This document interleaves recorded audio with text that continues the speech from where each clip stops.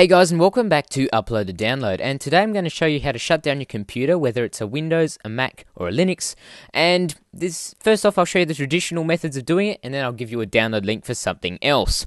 Rightio, so first off is Windows. So if you press the Start key, then R, it will open up the Run panel. Type in CMD and press Enter, and it'll open up Command Prompt. So in this command prompt, you want to type in shutdown-s-t and then the time in seconds before it shuts down. Then to abort this shutdown, you can type in shutdown-a. On Linux, it's a slightly different method. You want to go up and open up your terminal. If you're running a KDE interface, you'll want to go to console. Now you want to type into the terminal sudo shutdown and then your time in minutes. In this case, I've entered 20. Now, this is slightly different for different Linux builds, but it's pretty much the same. Of course, to cancel the shutdown, you just type in sudo shutdown-c.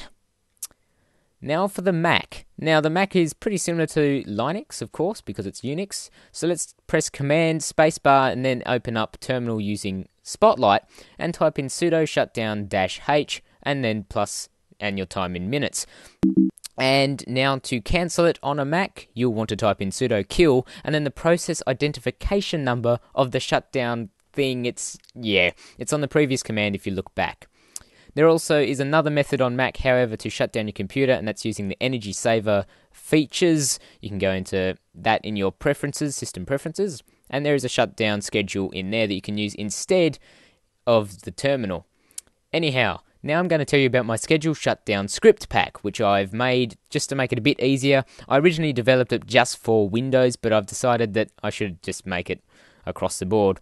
And it's free for download on my website. The link is in the description as well as on this video. And when you download it, you'll receive 3 different files. You've got a batch file for Windows, a executable for Mac, and then a Linux shell script.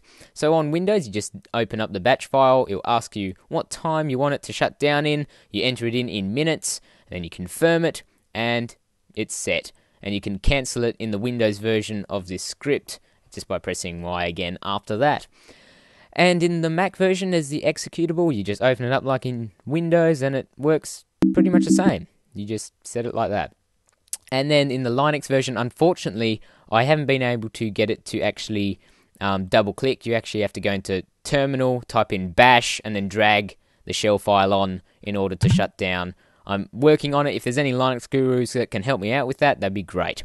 So, thanks for watching this video of how to schedule your computer to shut down for whatever reason you may want it to shut down.